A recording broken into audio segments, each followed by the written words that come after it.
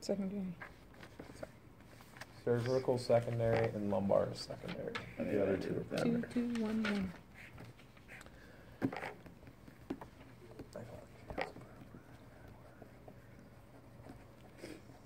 One individual vertebrae. Okay, well, this is much easier if you actually have a vertebrae. Okay, so we're going to probably use her book because it's easier to just. You mind if I close that?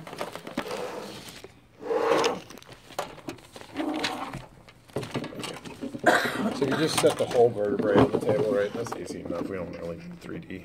And that's how. But what she'll do is she'll just take one of those individuals and set it on the table.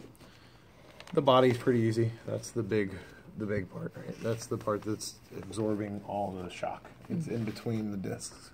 Okay, so that's the body. The vertebral arch is this the whole arch basically that makes it's what makes the circle. Okay, so like the body has half a circle in it, and the rest of the half of the circle is the arch. So it's basically everything else, okay? But it's the inside of everything else. You see where it's labeled? This little line that's coming around here? It says vertebral arch. So it's the whole. It's the whole, kind of. It's the ventral side of the whole. Just this part. Is right? I don't think she's going to ask you that one. She's going to ask you one of the other ones. She might ask your body. Spinous process? Probably.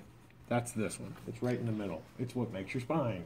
It's the processes that when you lean over and you see all the little knobs, that's the spinous processes. Okay. Okay. They're the ones right in the middle, the ones that you can see. Next are your transverse processes. There's 2 of those. They're the ones on either side. So you got a spinous one, and then on either side you have 2 transverse. Do that again. Spinous in the middle, and the transverse ones are on the sides. Thank you. Vertebral foramen. That's that's the whole. Oh, sure. Okay. So the arch makes the border of the whole, Vertebral and the whole itself is the foramen. And I hope you guys know what goes through that, right? What's in the middle of the foramen? Nerves. Cartilage? I don't know. I'm gonna make up something. Spinal cord. I thought that was the spinal cord. Well, I mean, the actual brain cells that are running through it are in the middle. The actual of it, right? cord. Yeah, there's actual nervous tissue that runs through that. Now, there we go. Neurons. I didn't know that. Neurons. Yeah, brain Learn cells, something new. Yeah, so that's. I'm learning. That's why the whole idea of the back is to protect that. Yeah. Right. So that's why it's all encased inside that bone. Okay. Wow. So that protection of the skeleton, that purpose when we were going through the functions, protection was one. You're like, well, how does the skeleton protect you? That's how it protects you. Okay. It protects your nervous system from damage. Gotcha. Okay. Inside the hole is spinal cord. Nerves. You tired yet? No. Oh. I'm trying to figure. So, okay, the next 2 are part of this arch system. Okay, right. So the arch is the whole border of the whole. All right. The lamina are in between the transverse and the spinous process. So there's one lamina here and one lamina there. Right? It makes the top part of that arch. So let me understand this before. Oh, okay. So if I'm looking at this basically is turned around. My finger is touching the lamina here and the lamina here. And then if I put my finger around the other side of the front of it, the transverse process, in between it and the body, like if I put my finger right here, I'm touching the other side right now. Now I'm touching the pedicle. Does that make sense? So this is the lamina and this is the pedicle. So lamina, pedicle. Yep. What is that little thingy like this? Those are where your ribs attach. Those are faucets. They're not on all of them. They're only on your thoracics. So could you, you only have ribs on. could you say the pedicle is like the bottom part of the arch, or is that? The back. Yeah. It's the part of the arch that connects the body to the transverse process. Okay. And then the part of the arch that connects the transverse to the spinous is the lamina. So you have a pedicle, a lamina, and a pedicle. Pedicle. I don't have any good way of remembering What that. happened to his teeth? That's what I laughed at. I was like, somebody knocked that man tooth out. So the pedicle connects the body to the transverse process. I'm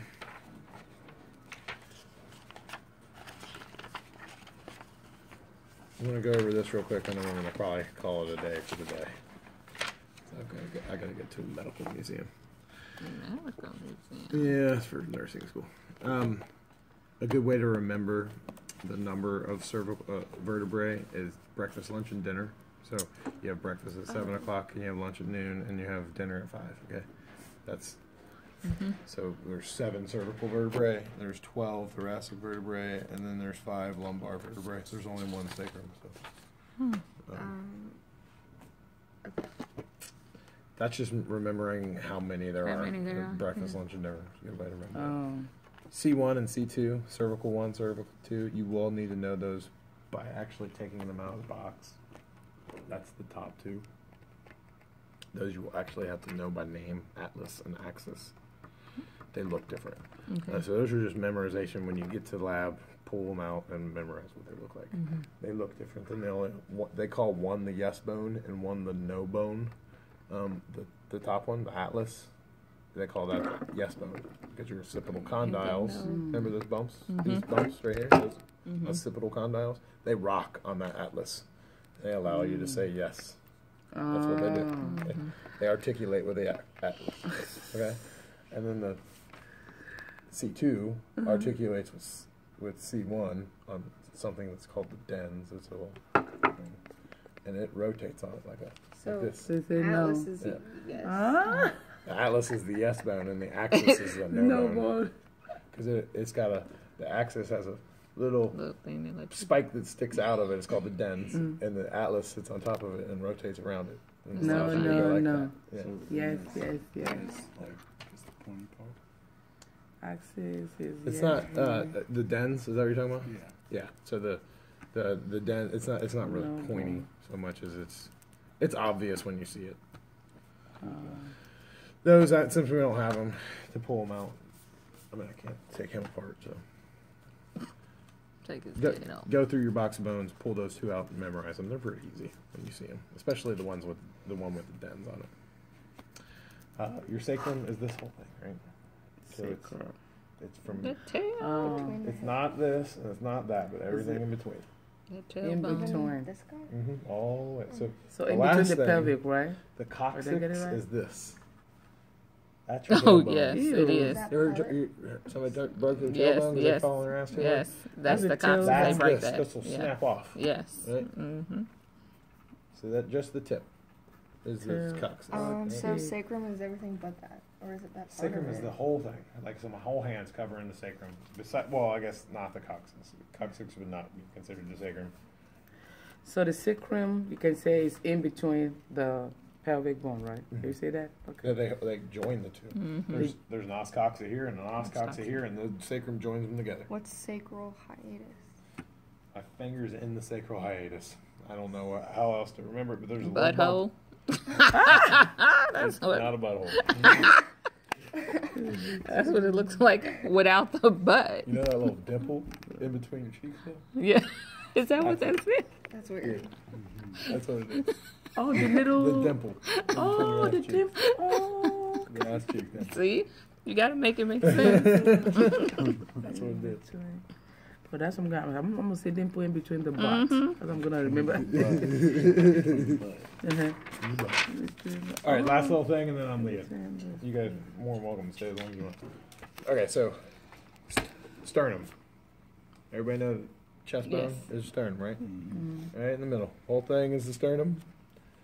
The manubrium is just this top part. So there's a line right here, right? The top part is the manubrium. The body is this whole part, The middle. the middle. There's actually 3 parts. So you see that this whole part at the top, that's manubrium. The body's from here, and right underneath there's a line right here. That's the xiphoid process. Oh. So you got manubrium, body, and xiphoid. The whole bone is the sternum, right? The whole thing is the bone. sternum. Okay. Now, there's a line right here. That's called the sternal angle, No, okay. and it divides out the body from the manubrium. I'm sorry, the manubrium Wait. from the body. That's the It's sternal basic- notch. You said sternal angle. This is the sternal angle, Well, that's like under body. right? It's part of the body. Oh. Here's the body. Oh, There's the angle. okay. The sternal notch is right here. That's where my Top. fingers are. There's a notch. Okay. Sternal notch is right there. And then the true ribs, false ribs, and floating ribs. You've got true ribs join the sternum. Okay, Right. so 1, 2, 3, 4, 5, and 6. No, 7. 7 true ribs.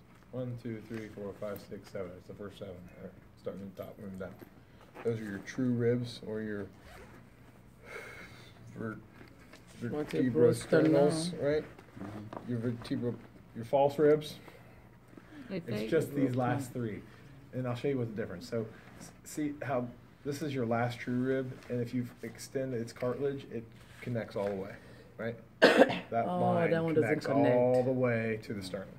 Oh, The next 3 are your false yeah, ribs. because they connect to They the cartilage. connect to each other. Yeah.